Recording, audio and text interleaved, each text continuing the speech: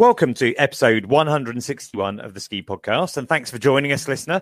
Today we have a ski boot special. We're going to be looking at the types of boots on offer, how you should choose one, whether you should have them fitted or moulded as well, and some of the gadgets that work with them. My name is Iain Martin. I would like to introduce my guest today. I'm delighted to welcome one of the UK's best boot fitters, Colin Martin from Solutions for Feet. First time on the podcast, Colin. How are you today? I'm good, thank you, Iain. All ready to go for a rocking season. Excellent. Where are you today? I'm actually sat in my wife's office because it's the quietest place that I could go. If I'm in the shop, there would be the phone going, there'd be people banging around, the workshop tools would be running. So I have stolen her office for this time. Excellent. I appreciate that. And Solutions for Feet are in Bicester, is that right? We are in Bicester, yes. Town centre of Bicester, not at the village. We couldn't afford to be there. Okay, excellent. And my second guest today is a regular guest. Listeners, long-time listeners will know his voice very well. Our equipment expert, Al Morgan from skikitinfo.com. Hi, Al. How are you going? Morning, Iain. I am good. And you know what? I am really excited to be having this conversation today. So, yeah, bring it on. Excellent. Well, you know, we only probably have an hour for the whole podcast, and we have a huge amount of knowledge available today. So I'm going to do my best, but I will ask my regular question, my regular starter, which is when were you last on snow? And I'm going to start with Colin with that.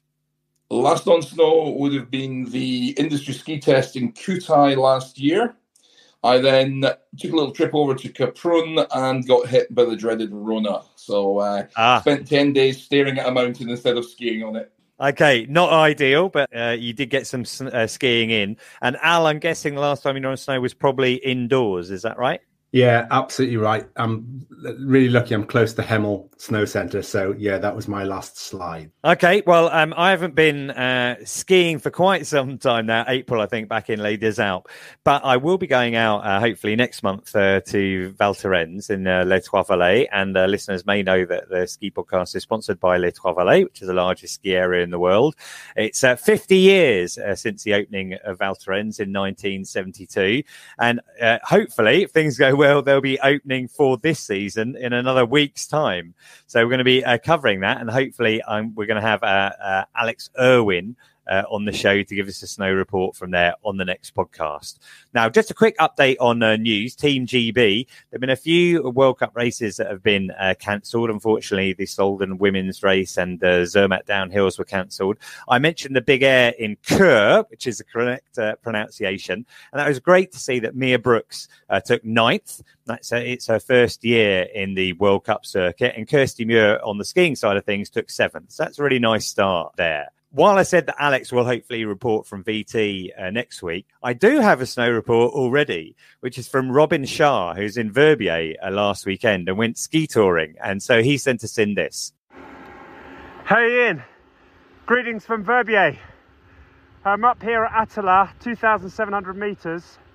We've had about 15 centimetres of natural snow, and the cannons are going full blast all the way up from Ruinet at 2,200 metres. The mountains are white, the sun's shining. Oh, it really looks fantastic. With these cannons blowing, I've got a sneaking suspicion they must be preparing to open for next weekend. It's getting a bit warmer this week, but I think there's another top-up forecast for Thursday or Friday. So keep your fingers crossed. And hey, here's for a great 22-23 season. Cheers, bye. You may have noticed there, he thought that possibly Verbier were gearing up for opening this weekend. And in fact, the day we're recording this today, Friday, the 11th of November, Verbier have announced they're going to open early for today and then every weekend through November, through to the 3rd of December when they have their official opening, which is quite exciting as well. And as a last-minute bonus, we have a second snow report from regular contributor Dave Burrows, who was out in Glacier 3000 in Switzerland this weekend. Hello, Iain. It's Dave Burrows from Snow Pro Ski School, based here in Switzerland. Today, I am skiing Glacier 3000. Glacier 3000 opened yesterday, so I missed the opening day, but I got the first lift on the second day, which I'm pretty pleased of. Now, given how dry this summer has been. I am absolutely astounded by how much snow there is up here and what amazing condition the pieces are in. It's really, really good. The snow is beautiful. It's cold, proper glacier snow, you know, cold and grippy. So I'm going to have a lovely time here. I'm lone wolfing today, no one else with me. And if you get a chance, get yourself up here because it's really, really good. Glacier 3000 is included, of course, on the Magic Pass. So I'm expecting it to be reasonably busy on this sort of sunny Saturday. Anyway, hope you're doing well. Iain, great work you're doing with the podcast. Keep it up. It's a valuable resource for everybody. See you soon. Bye. Thanks so much for that, Dave. That's brilliant to hear his voice on the podcast again. Now, one more bit of news. The 73rd annual Warren Miller ski and snowboard movie, Daymaker, is starting soon on its UK tour. The first date will be Glasgow on the 21st of November, and then it will be travelling around the UK. This is a great way to get excited about the season. I'll put a link into the show notes so you can see where it's going to be when. I will be hosting the day in Brighton on Friday, the 2nd of December, so if anyone wants to come along, please do so. But otherwise, have a look at the link and snap up your tickets for this. Great way to warm up for the season. Now, let's move on to the main issue of the day, which is ski boots. We've touched on some of these points before. Episode 90 is one reference. But I wonder if we could just start off, Colin, you've not been on the show before. Give us a little bit of your background. You're obviously running solutions for feet just now. But when we were chatting in the green room earlier, you've been working with ski boots and in the ski industry for a long time. This was a Saturday job, and in 1986 I started working in Nevisport in Glasgow and working in the workshop, and did a little bit of boot fitting. What if you could call it boot fitting back then? You know, it was pretty rudimentary tools and very basic moulding insoles. And my full-time job as a carpenter just fell apart in 1991, so I came back into the industry on a full-time basis. I was on the team that opened Snowdome in Tamworth, running their tech side. Then did 9 years at Lockwood's in Leamington Spa, running their boot room, until 2005 when I opened Solutions for Feet. Yes, the 17 and a bit years of trying to make it go just as a ski boot only store. Well, I think that you've probably done very well, because a lot of businesses like that don't get beyond 1 year, let alone 17 years, and you have a reputation that precedes you through the industry there. Al, what about yourself? Could I ask you? I know we've sort of discussed this before, but how did you get into the ski boot side of things? Because apart from being a general expert about all sorts of elements of ski equipment, you are a specialist on ski boots itself, aren't you? Yeah, it's a really possibly a geeky thing, but it's essential for skiing, isn't it? Being in a good ski boot, it makes a massive difference to your skiing. But yeah, my background, I actually worked out in the Alps for a British tour operator. We had a rental operation. It was in the heady days when you could lead people about the mountain without any qualification, as mad as that might seem now. So yeah, that was a pretty good time. And then I running a rental centre out there and a service centre, and then I came back and worked in retail in London, doing a very similar role, and a bit like Colin to a lesser extent, in that I kind of worked my way up through the ranks. But I've always had a passion for this side of skiing. Skis are sexy. Everybody talks about skis, but way more people buy boots. And we all know people who've had boot problems. So, hopefully today we can help people. You make a very good point there. A ski boot to me is much more important than skis. And I have my own ski boots, but I haven't had skis now for a long time. And part of that is because it's a pain to ship your skis over with you to the Alps. If you're flying, it costs you extra money, and I tend to travel by train quite a lot, and it's a bit more cumbersome. But your boots are much more important, that fit around your boots. And I wonder if we could just start off with some of the jargon, because we're going to a lot of these words are going to crop up in our conversation. So I wondered if we could cover these now. And I'll start with you, Colin. Wonder if we could just go through a couple of things like the cuff. What is the cuff, for example? The cuff of the ski boot, that's the top part of the ski boot. So if you actually, pretty easy to start at the bottom and split it into three parts. Okay, so you have the shell of the lower of the ski boot, which we would know in the trade as the clog. So that's the lower part, the part that wraps around your foot. The cuff is the plastic section that goes around your leg. And then you have the liner, which is the soft padded bit, which goes inside of the hard plastic shell. The bit that gives you it's meant to give you the comfort. Right. Okay. And then so all ski boots have those elements, but then they have different aspects to them themselves, such as flex and last. What do those things mean? Okay, so I think the really important thing, the last comes first. There we go. Bit contradictory. The last people refer to the last as the width. It's the width of the ski boot. It's a cobbler's term, the last of a shoe. So if you've ever seen the old wooden block that a shoe is made on, a ski boot starts life very much like that, but it's no longer wooden. A lot of the time they start with the inner shape or the foot shape. They'll lay little cork tiles by hand onto that to create the shape that they want for the inside of the shell, and then they'll build the boot around that. So this is basically the mold making process. So your last is when people talk about last in ski boots, what it actually refers to is the physical width at the forefoot, but only in a size 26.5 ski boot. That's the reference size. Every time we go up or down the size, we go up or down 2 millimeters in width.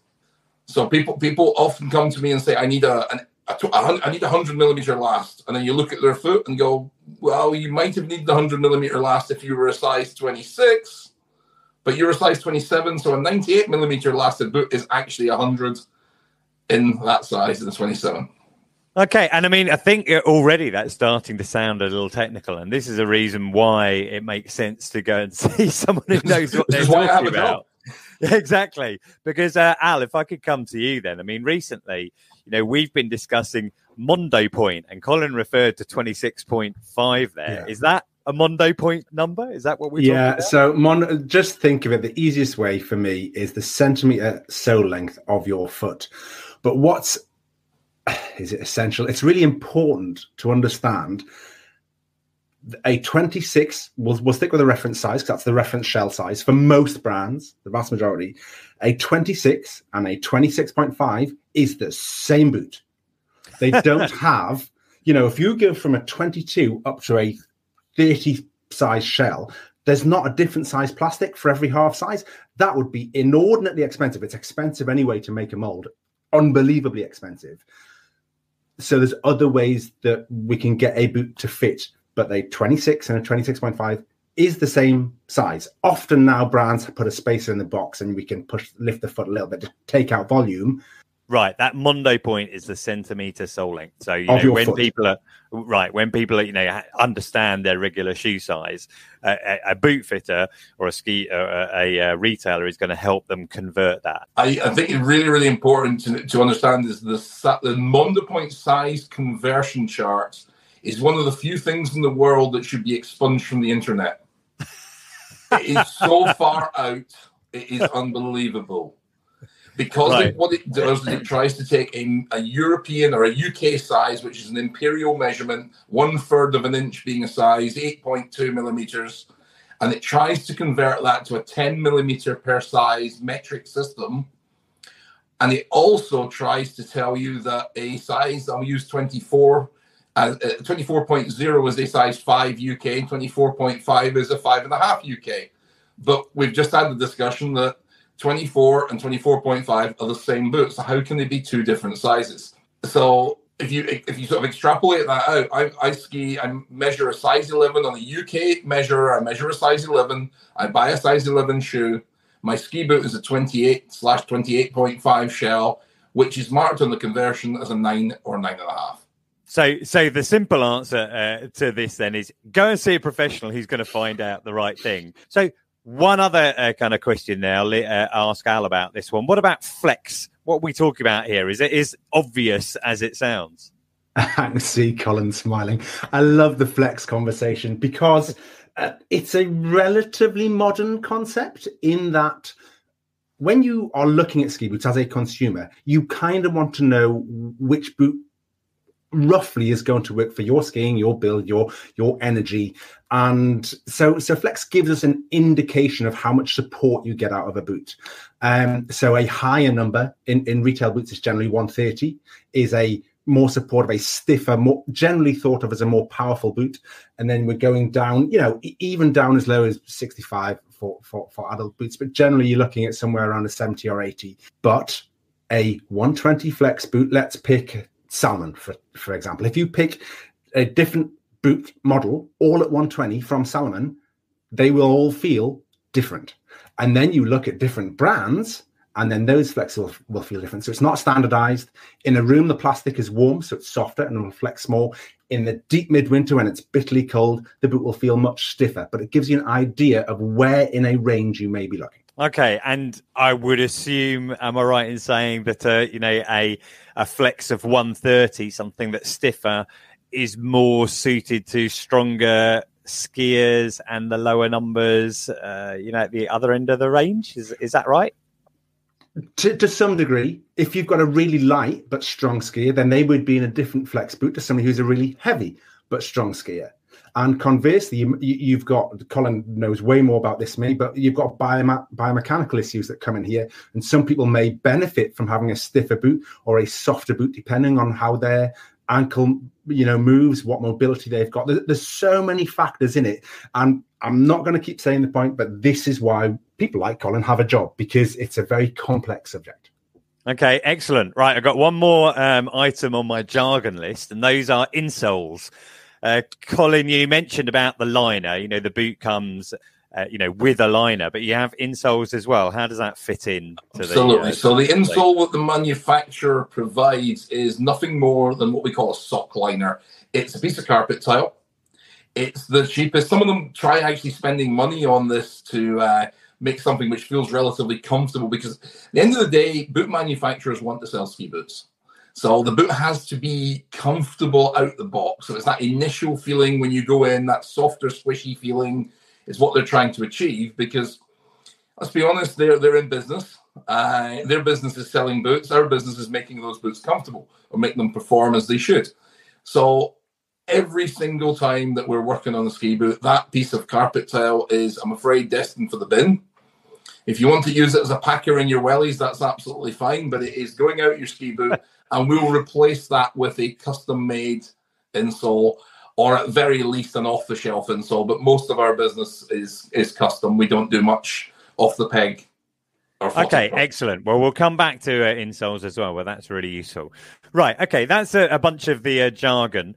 There are a couple of other questions in relation to the different types of ski boots that you can have, just to give us more context behind the conversation. In my mind, there's 3 broad categories, which would be alpine boots, hike and ride boots, and touring boots. Does that sound right, Colin? Yeah, I would split them into that. You can subcategorize those, but generally, alpine boots, fixed cuff, bolted in the spine, tend to be slightly stiffer. Therefore, alpine skiing. What would people traditionally talk about skiing? Your touring boots are the other end of the scale. They are more lightweight. The people that started this were the climbers that wanted to access routes that were snow covered. So they're much, much lighter, down to less than a kilo per boot. And those are designed for the up, but maybe don't ski as well. And then you've got the hike and ride, as you call them, what we call the hybrid boots now. They're free ride touring. They're alpine boots with a touring facility. So they have the pin inserts and they have the hike mode that allows a good range of motion now. And every brand is making, I would say, a really strong contender in that marketplace. And those are the boots that, if you were sort of unsure about what you wanted to do, you want to do more off-piste, maybe try touring, that's a direction you can certainly look. It does limit your options a tiny little bit in terms of number of lasts, number of different shapes available. But for the most part, there's something out there with an alpine equivalent. Because it's always good to try and help, when talking with terms. But with boots, I think the things that is worth knowing, and it's slightly confusing, a downhill boot, as I think of it, because it's easier to think of it that way, is technically called an alpine boot. A touring boot is called an alpine touring boot.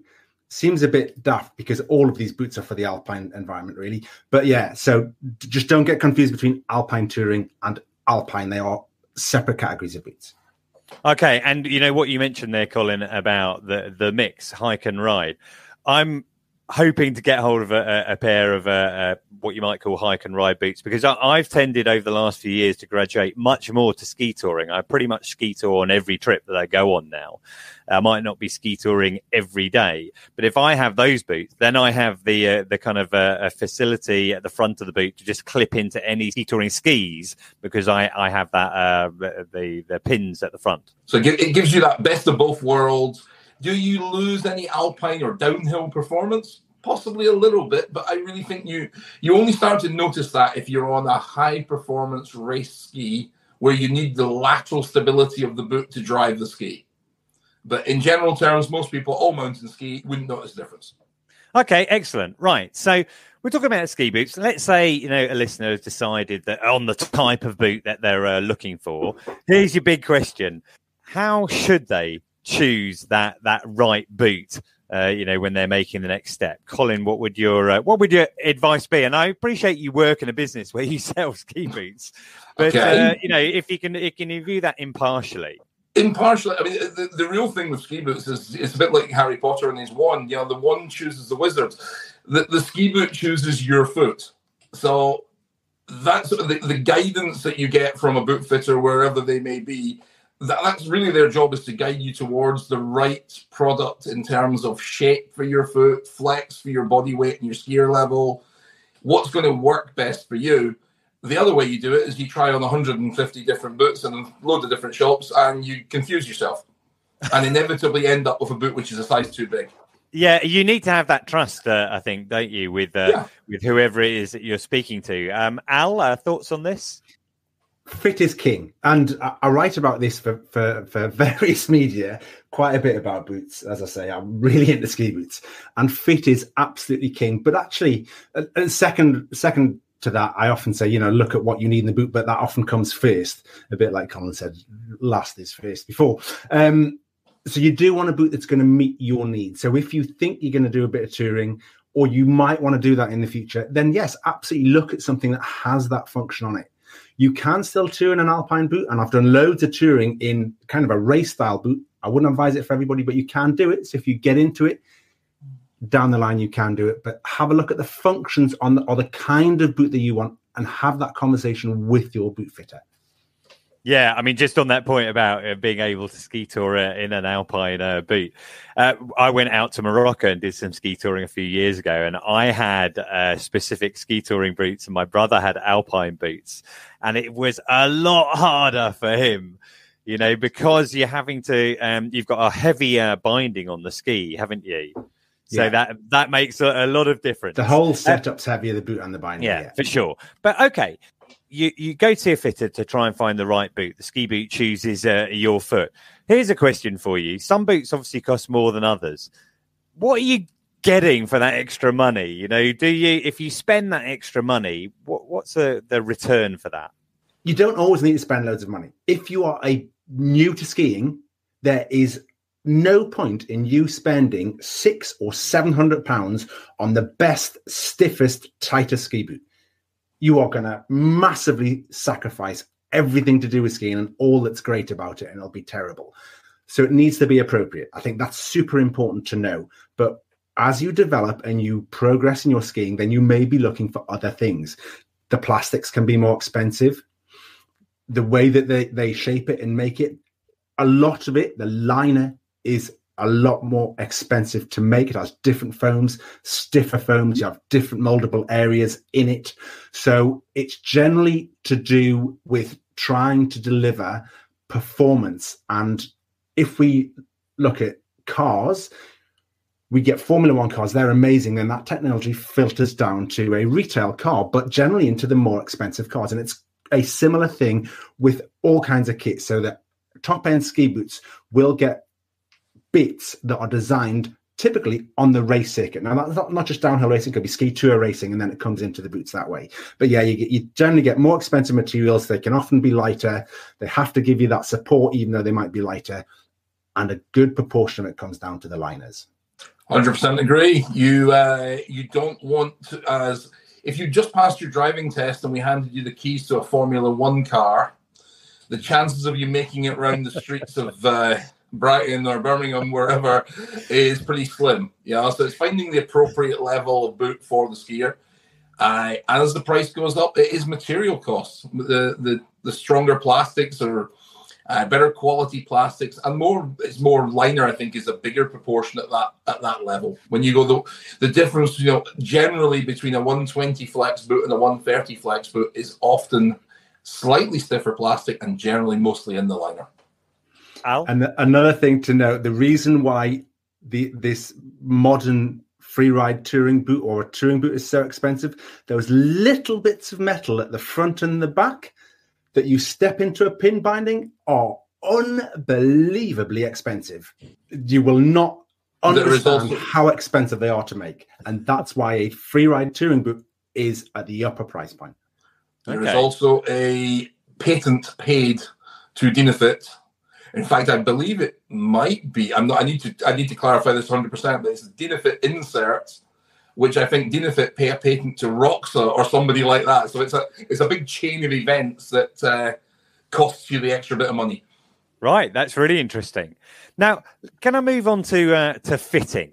We've referred and touched on fitting a few times already, and we're saying you go in to see someone who knows about ski boots, a ski boot professional who's going to guide you in the right direction. But a fitting itself, what can you expect if you do visit a boot fitter specifically, rather than just perhaps someone who's going to sell you a ski boot?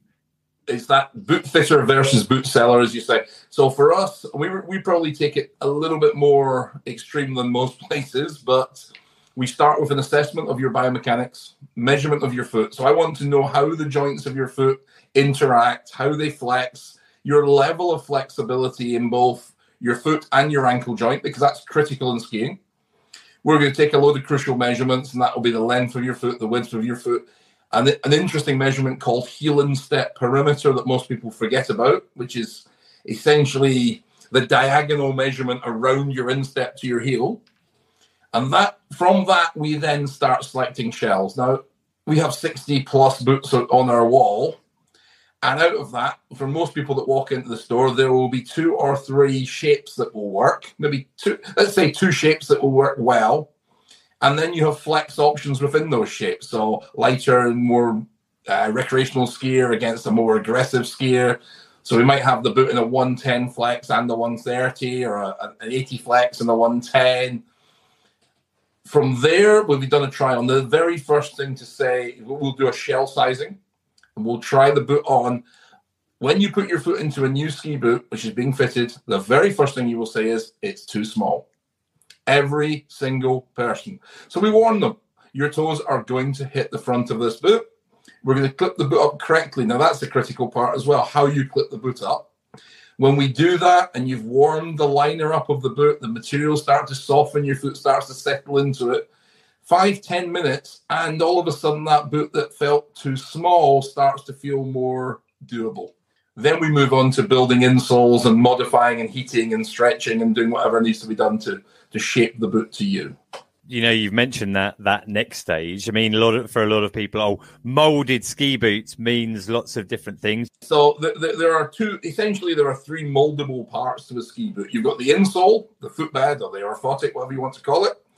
You have the liner, or the inner boot, and you have the shell. So, contrary to popular belief, all shells are moldable. They're made of polyurethane, they're made of polyamide. Polyamide and polyurethane are moldable plastics. How they are moldable, on the other hand, is slightly different. And the liners are moldable in terms of the foams can soften and conform. They don't shape 100% around your foot. They conform more to your foot. They stretch, they give, they pack down. But what's also really important to understand is just because it says it is a custom shell of some description from brand X, Y, or Z, just because the shell is custom moldable doesn't mean you put the shell in the oven every time. There is no cookie cutter approach to this. Everybody is different. So if you have somebody that's foot is just a little bit wide for the boot overall, but not crushing, but just a little bit wider than they would feel comfortable with, then we may heat the shell to create space. If their foot's within the width of the shell and not feeling too tight, the last thing we want to do is heat the boot and create space, because it will create space in other areas like round the heel and the ankle, which is the driving areas of the boot. Yeah, and I think, you know what, it's a little self-indulgent, this, but I have this experience a lot. I've skied in a lot of ski boots. I'm really fortunate position, and I fit the boots. I will ski them all out the box and see what they're like. And of those that have a heat moldable shell, if you imagine my foot, you'd put me in a medium lasted boot. The majority of people would, but I much prefer a snug hold right around my foot. It's just what I like in a ski boot, because we all have different sensations. We all have different appetite for pressure. And you know, and that's why there's not a one size fits all approach. And for me, if I heat a shell, I go for narrow lasted shells, which you probably wouldn't fit me in. But if I heat it, I don't like the skiing experience. I find it's too big. So yeah. And as Colin says, it is all unique and tailored. One thing that's worth clarifying, when Colin's talking about we heat the shell, earlier on we said that there's a cuff and a shell. This is where it gets slightly confusing. When we're talking about heating a shell, we're talking about the whole thing, the upper and lower part of the boot. And this is like Colin and I often talk about a clog and a cuff, because then we know which is we're talking about, a lower part and an upper part. But yeah, shell is an interchangeable term. Sometimes it means the whole boot outside, and sometimes it just means the lower part. The current pair of boots I got were from Profeet in southwest London. And they were, moulded for me slightly. They're actually fitted by Janine Winter, who I'm sure you probably both know. She's not working there anymore. She's working over in Kaprun now. It was an exceptionally good fitting and service. And I took them away, used them for a bit, and we kind of established that they needed to be, the shell needed to be manipulated slightly. And I watched them do it, and they kind of heated it up, eased it out a little bit. And it made so much difference. But I realise now what I was talking about before, moulding. I was thinking about foam injected liners. You do get those, don't you? Where you can, is that something a consumer could do, or is that always going to be dealt with by a ski boot professional? Very much going to be done in the store, unless you want a horrible mess. It's you're dealing with foam injected liners. They're an interesting subject, and it's not something we do a massive amount of these days. We do some low pressure foam liners. There's various schools of thought about foam injection. It's a great system for some people. Mm-hmm. I think it is for some people. And the worst person you can ever do a foam liner for is somebody who had a good foam liner that really liked it, because whatever you do the next time will not be the same. That is a super valid point here. I've had a few foam liners done, and some of them are horrendous and some of them are brilliant. And this comes down to many factors. You know, the fact that you're mixing different chemicals together. What's the temperature of the room you're in? What's the humidity like? All of this can play a part. When I used to fit ski boots professionally a long time ago, for performance skiers, a foam injected liner was a really good solution.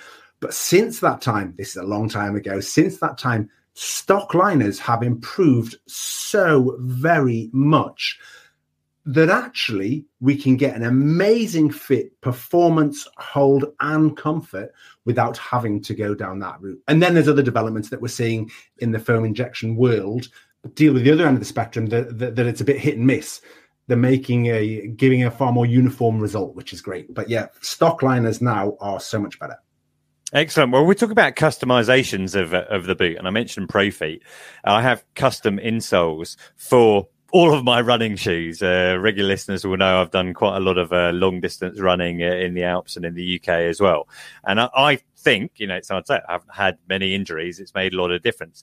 I also have custom insoles for my ski boots as well, which were created by Janine when I went into Profeet. And you alluded to this earlier, Colin. This is something that you do.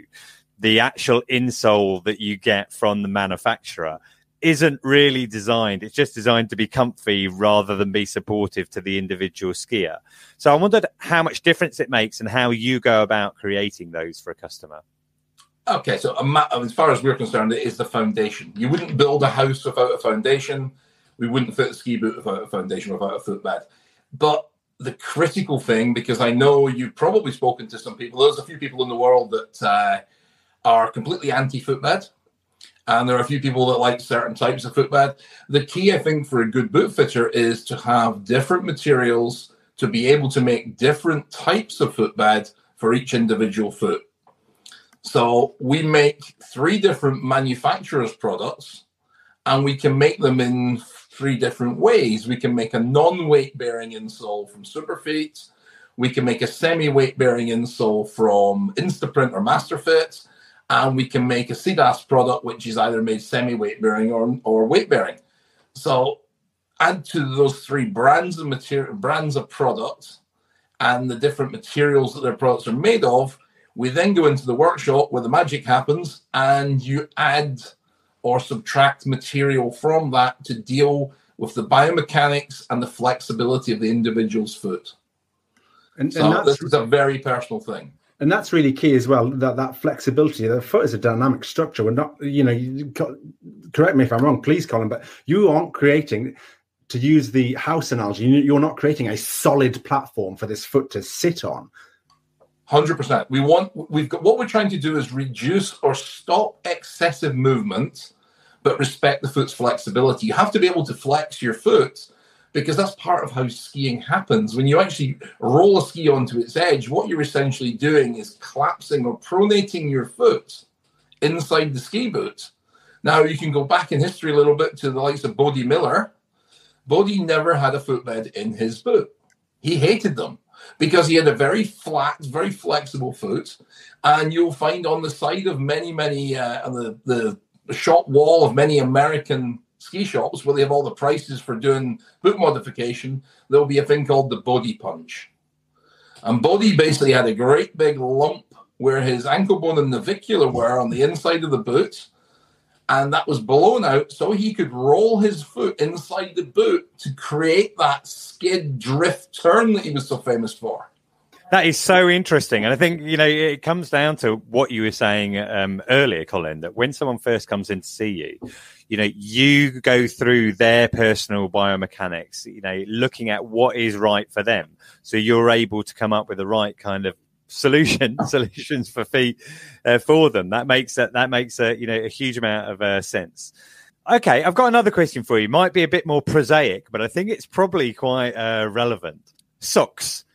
There are a million different kind of socks around there. Some people, wear incredibly thick ski socks, and some people just go for, something that's very, very thin. What's your view? What sort of socks should people be taking with them when they go on their ski holiday, and indeed when they go and get their ski boot fitted in the first place?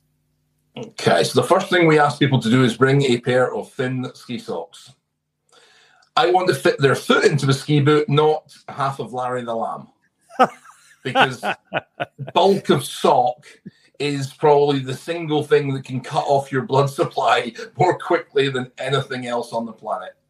That and doing your boots up too tight. But the idea is you want to fit the closest thing to the foot that doesn't cause compression or pain. Everybody's tolerance to compression is different. But if you start with a thin sock, when the boot packs down, and boot liners have a lifespan, and they pack down. So as the boot starts to get looser, you can then move to a marginally thicker sock. If you start with a thick sock and have a boot that's fitted around that, where do you go when things start to pack down? 2 socks, 3 socks? You're trying to fit as close as possible without causing pain or compression. And then the material selection comes down to the physiology of the individual's foot. So we use socks that are either made of merino wool, silk, or man-made fibers, depending on the physiology of the individual. That makes sense. And Al, I think you've probably written and reviewed, lots of different ski socks. Impartially, are there any kind of brands that you would recommend to listeners?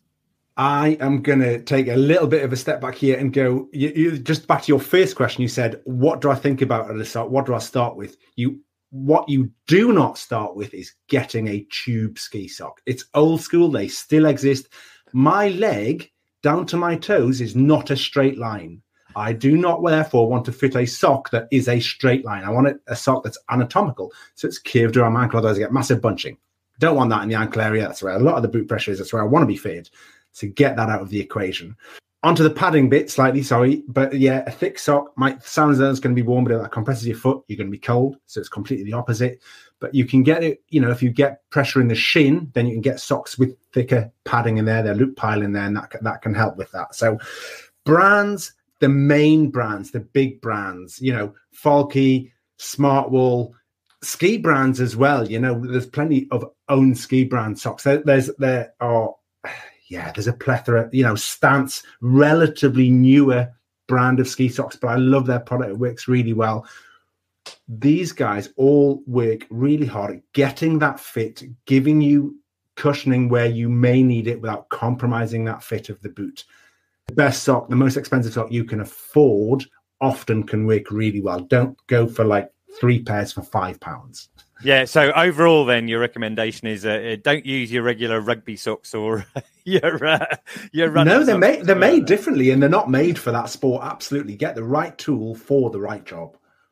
Yeah, I mean, for us, I'll throw another brand in there. Teko is probably our biggest selling sock. Falke comes next. Then we have some stuff from Lens, which is a compression sock. And Thermic as well, which make some socks which have got some thermal insulating properties to them, some silver in them, some sort of silver mesh through, which basically helps with insulation as well. Yeah, and you can get heated socks. If you get really cold, you can get electronically heated socks. So all of these things are out there for you to look at.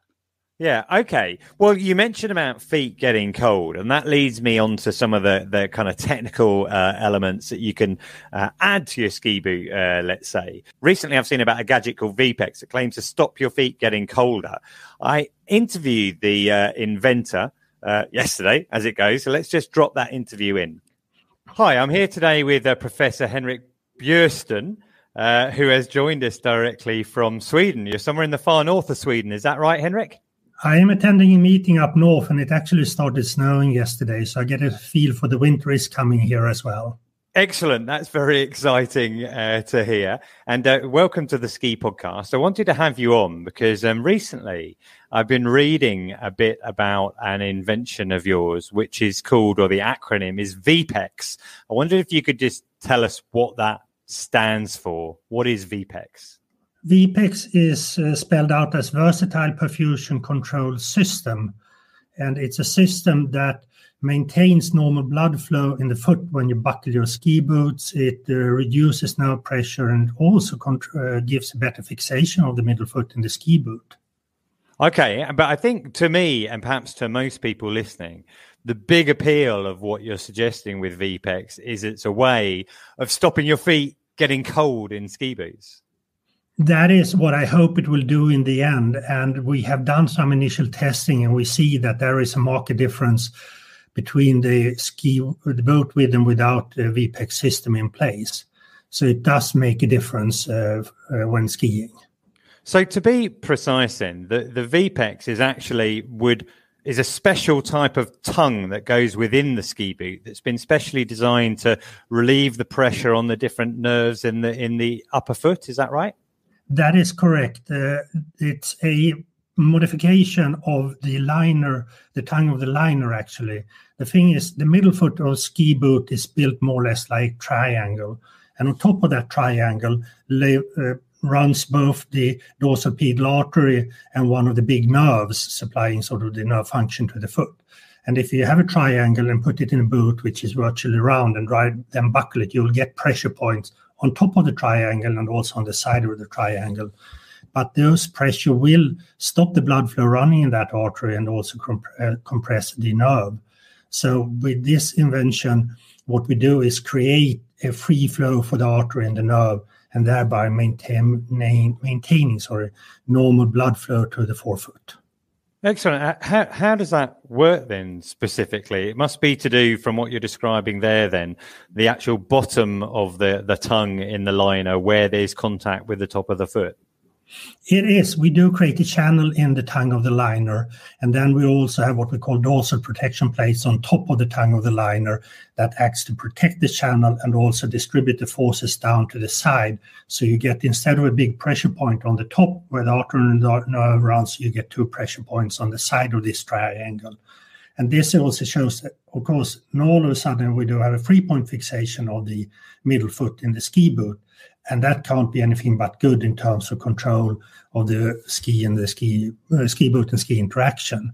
So I do think it has, that's why I call it versatile, because it has many good functions. We started out with just looking at blood flow, but then we learned a lot during this process.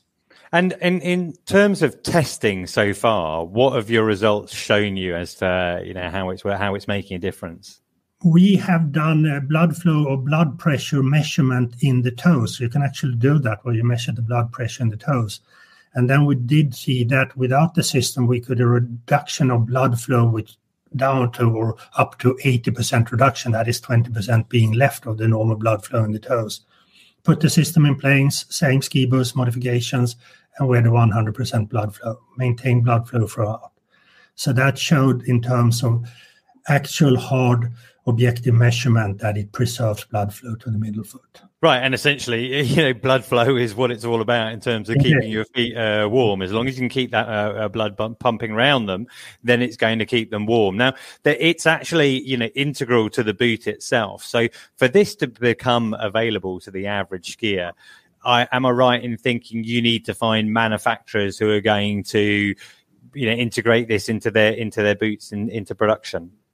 I see that as the quickest way to get this to the market. And I asked people and done research, and it seems to be a huge demand out there for the product.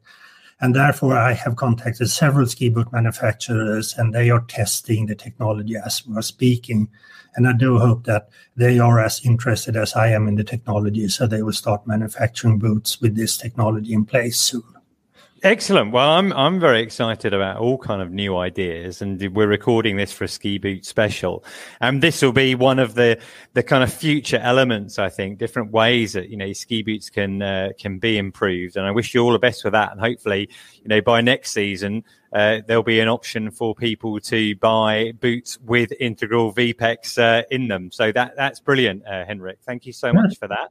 And I hope it continues to snow very heavily outside. Yes, we'll get a good winter season this year. Yes, nice talking to you, and have a good day. So that was interesting. We heard from Professor Henrik Bjørsten there. Colin, can I start with you? I think you're familiar with the VPEX product. Well, what are your thoughts on that? It's an interesting thought. I understand the concept very, very well in terms of what he's trying to achieve, where the blood flow goes into the foot, because it's a fairly common problem in ski boots. It tends to be, I think, more of a problem for people that have got a boot that's a size too big because they're over-tightening that instep buckle. So key is support the foot properly. So you've got pressure from below the foot, you've got equal pressure from above. The equalizing pressures, gravity and pressure and forces are great things. And if you're in the right size of boot, the foot sits in the correct place, so you don't have to over-tighten the shell. As for putting, I think his idea is a carbon bridge really across the tongue of the ski boot. It would need to be integrated into the tongue of the boot, and that means you've got to get some ski boot suppliers on board. And these guys are notoriously don't want to spend money on patents for somebody else's product. So I'd be interested to see where this goes. He did mention, he's trying to secure patents and he's looking to try and find manufacturers to work with. But it'll be, interesting to see how that develops. You've looked at VPEX, Al? Yeah, and it's always great seeing this kind of innovation or concept or idea coming into the world because it makes people think. But going back to a point that we've spoken about a lot, a really good boot fitter can deal with this problem for you and solve it in other ways. So there's not just one solution to a problem. There, as in all problems in life, there are different ways to deal with that. And a really good boot fitter will be able to solve your issue. Yeah. Okay. Excellent. Another gadget I'm looking to use with my ski boots this winter is something called Carve, and this isn't really about your boot fit in respect of improving your boot fit at all. It's about improving your skiing and being able to make sure your skiing can be as technically good as possible. Al, I think you've come across the Carve. I don't know if you've tested it before. I wondered if you could explain what it is. Yeah. So. Ironically, I haven't yet skied it, although I have done presentations for their customers. So, it's a bit around the wrong way that. But like you, I will be testing it this winter and seeing what it's like. There are two platforms, one that goes inside the hard plastic of your shell under the soft liner that you put in the boot. And within each platform, so each you can't really call it a footbed, but Each insert has 36 sensors in it, and it can measure lots of different things: pressure. They'll have accelerometers, gyroscopes in there, all sorts of things. Now, you pay for that unit. It's about £200 to buy that. It's then connected by a cable up to a battery pack on each boot.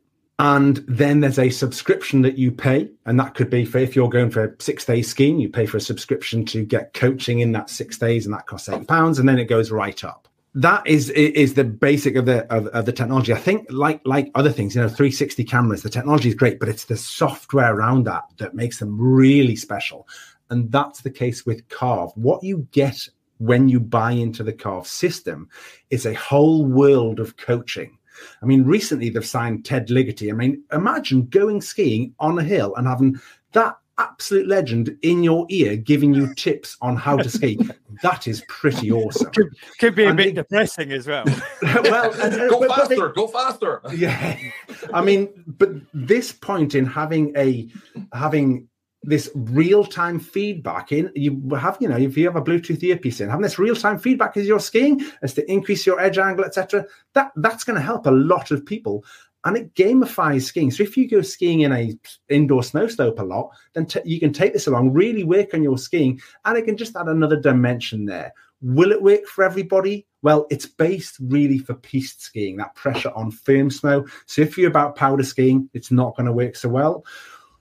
And I'm never, ever going to say this will replace a ski instructor, because it just can't. They're different systems, but they're bringing loads of new technology online for this season. They've got video coaching where you can have a friend skiing behind you, videoing you. They will review that at Carve and then give you feedback. So there's huge benefits to it. There are challenges. The insert is around 3 mil thick. I'm really interested to get it and see if that'll fit in my boots. As I mentioned before, I like a snug boot. Will I get a whole 3 mil under my foot? Well, I'll report back when I test it. So, for some people it'll work really well. For some people it won't work. Some people, they're just not into that technology. And some people love that kind of numbers game. Iain, when I used to race a lot and I raced with you, you always went on about your numbers. You love that numbers game in racing. And, my wife does it quite the other way. She raced at a high level. We're talking about triathlon, and she never looked at numbers, because we're all different. So it'll be interesting to see what it is. Well, it will be interesting. You mentioned the gamification side of things. It give you a score as to how well you're skiing, and you can see whether you're improving. I'm slightly concerned if we both have it. It's going to make me look really bad when we compare our numbers. Well, it could go either way, couldn't it? We'll wait and see, but that'll be an interesting conversation. Yeah, so they have a ski IQ score, and you can build that up. There's tips to try and get to different levels, and I think they even have rewards when you get to certain levels. I mean, there's a lot going on with it, and quite a lot of the excitement around it is not the specific product itself, it's that support that in your skiing. Yeah. Okay, Colin? I think really 3 very quick points on it. I think the price at the moment, from off the top of my head, because I did check this the other day for a client, is $349, including a 2-year subscription. They used to have a lifetime subscription at the very beginning to get people to buy the product. $349, including 2 years, and then what you do after that is up to you. Whether you do say 6-day, 14-day, whatever, or 6 months. Or I fit absolutely 100%. If a boot is fitted really snug, it is a challenge. We've seen a few people this year to get it into their boots where they've had boots maybe 2 years ago and decided to buy Carve this year. They go skiing and all of a sudden the boot hurts, because 3 millimeters is actually quite a lot to take up in a boot. But it can be done in most cases. And if somebody knows they want to get Carve, talk to your boot fitter about getting it when you're getting your boots fitted. And I think the final point on the numbers is nobody knew they needed Strava before they had Strava. That's true enough. I mean, these days, Strava is my favorite social network. I'm always looking at that more than anything else. Cool. Okay, that's really interesting. I've got 2 more questions for you about, boots before we move to the close. How frustrating is it for you, Colin, if you or one of your colleagues spends loads of time trying to find the right boot for someone, and then they say, well, you know what? I think that colour would go much better with my outfit. I probably can't broadcast what I have said to people in the past. It happens very rarely. I think our job as a boot fitter is to educate. And I spend an awful lot of my time educating people about how boots should work. And these things are tools, not jewels.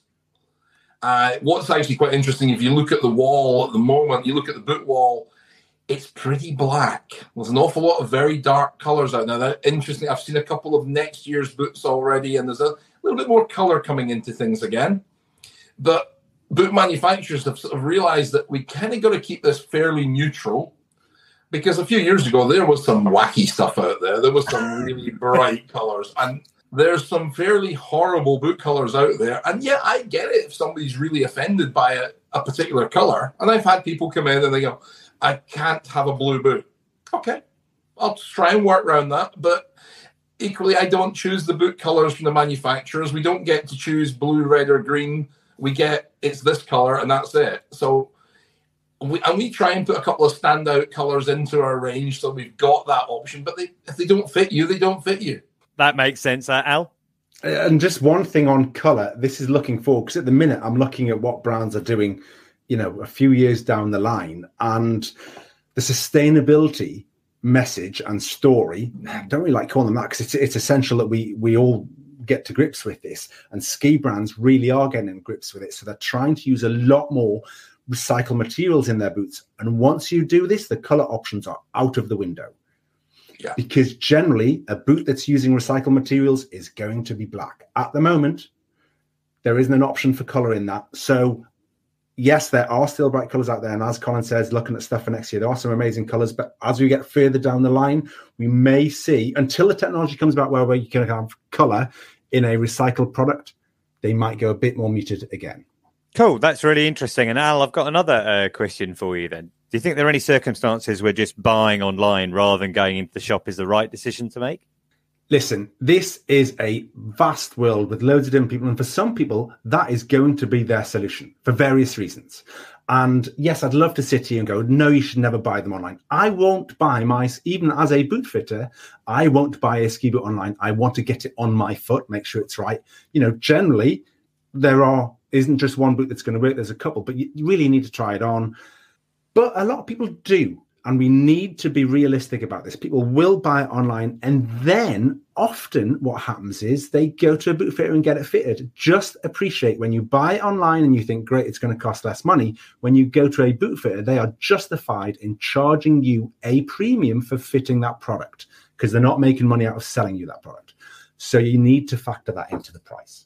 That's really interesting. That is a fantastic discussion. I've learned a huge amount about boots. I should know a lot more. I should have known a lot more already, but I certainly know a lot more now. Now, we're going to move towards a close. I enjoy all feedback about the show. So, listener, please contact us via social at The Ski Podcast, or via email to theskipodcast@gmail.com. I did have an email from someone who I think probably both Al and Colin will know, which is Chris Exall. He said, I hope you don't mind a minor correction. This is in relation to episode 101, where, Al, you might remember we talked about the parablocks. Although they were referred to as parablocks, they were in fact called parablacks. And the reason for that was because the inventor was called Günther Schwarz, which means black in German. And they were partly to stop skiers crossing the sharp ends, but they were widely used in World Cup speed events because they had the effect of dampening the ski and filtering out vibration.